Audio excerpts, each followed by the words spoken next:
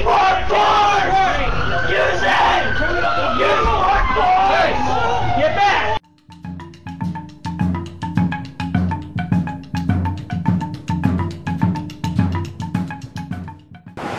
I'm standing here with Neil from New Hampshire, and you got some incoming news from Keene.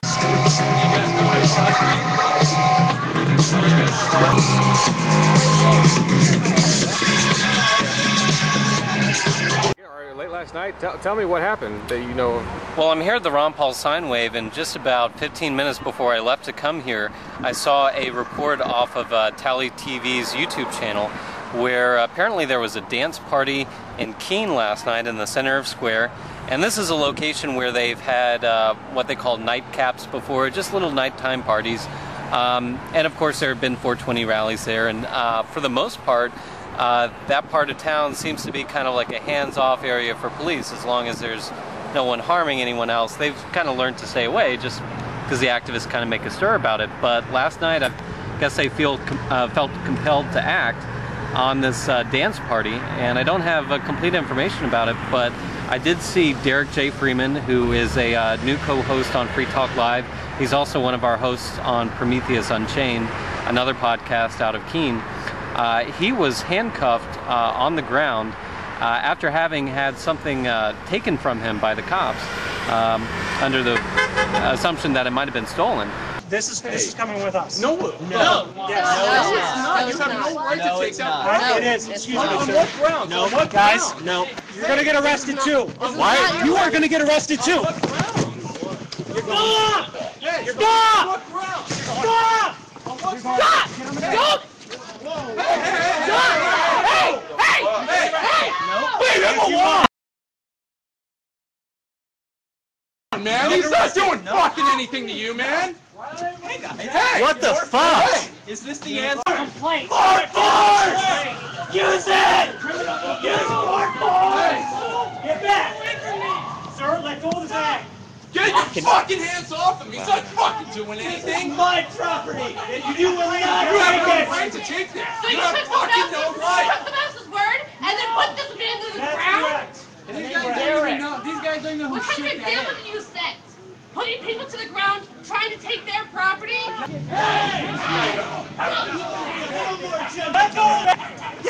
at my hands, you idiot.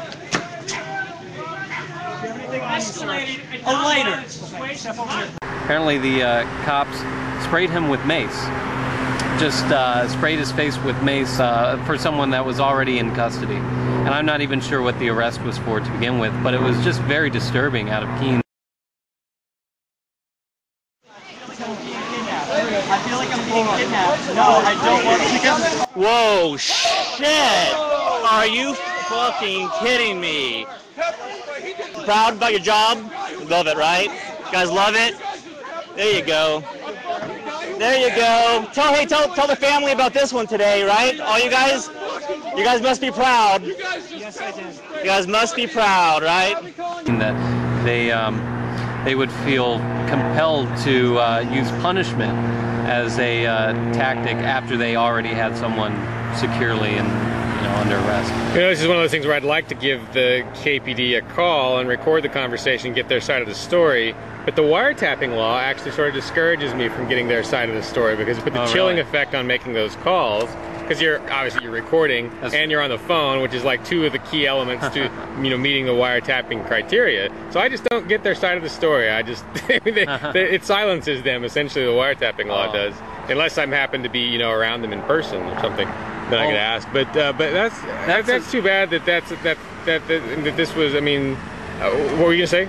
Well, if they had a compelling side of the story, I would hope that they'd have it out there for the media and independent media to present it, but I have a feeling they don't, and that last night was something that the officers themselves probably didn't go home and brag about to their families what they did. Yeah. At least they shouldn't. Can you think of some kind of I mean, there's been a lot of stuff going on since 2009 in the Central Square in Keene. Some folks don't like it, the cops don't always like it. Can you think of some kind of a win-win solution that would benefit both sides and help the Central Square?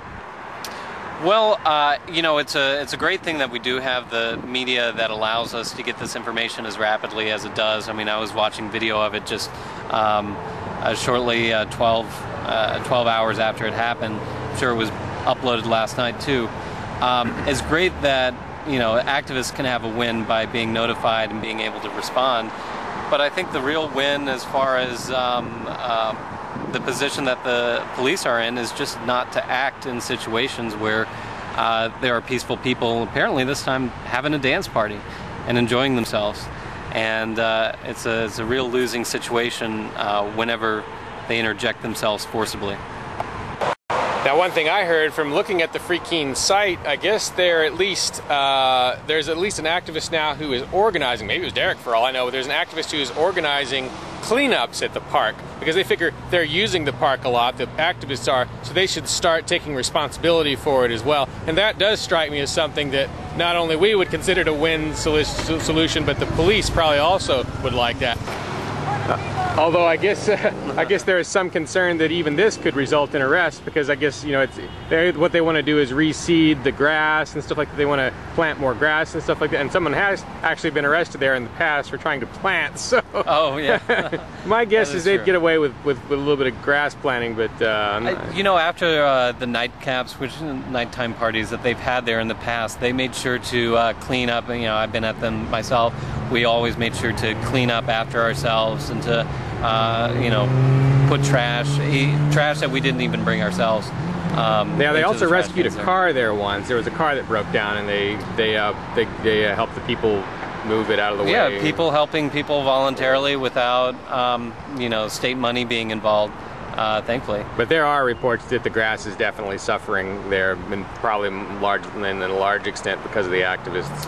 Well, I know it's used also a lot by the youth that are in Keene, so it's not just the activists that are there. Yeah. But it's a public park. It should be there to be used, right? Yeah. Well, what do you think should happen next? What do you think activists should do in response to this? Well, I think they should celebrate. I think they should dance and, of course, continue to put pressure onto the police and onto the elected officials that employ the police in that area, and at least try to have some semblance of accountability. But I think we just win by continuing to do what we wish to, as long as we do so peacefully in the face of such a threat. Well, I guess it's 1:30 on the 10th right now. As of this time, what is Derrick's status? He has returned home at this point. I don't know if he was bailed or released on his own recognizance, and I'm not even sure as to the charge. So I'm wondering what exactly they could have possibly arrested someone for peacefully dancing. But we've seen with the Jefferson 1 in Washington, D.C. that it really doesn't matter what you're doing. You could be dancing silently to music on your iPod. And, yeah, they body slammed a national radio or national TV host. So what else? Anything is possible. That's true. All right. Thanks, Neil. Thank you.